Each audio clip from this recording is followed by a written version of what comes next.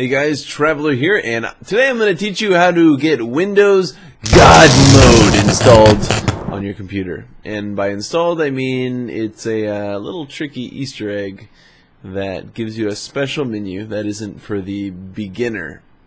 I don't know why they didn't include this regularly, because it's very damn convenient to have.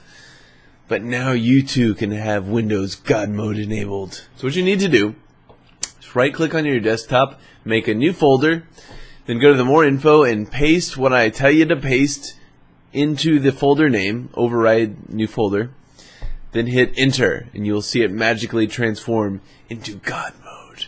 Then double-click that, and then you'll see a whole bunch of awesome options that are all conveniently located on the same place. This is also very handy when you're fixing up a friend's computer or your parents or something like that. So enjoy it. No more having to search around the control panel. It's a little convoluted.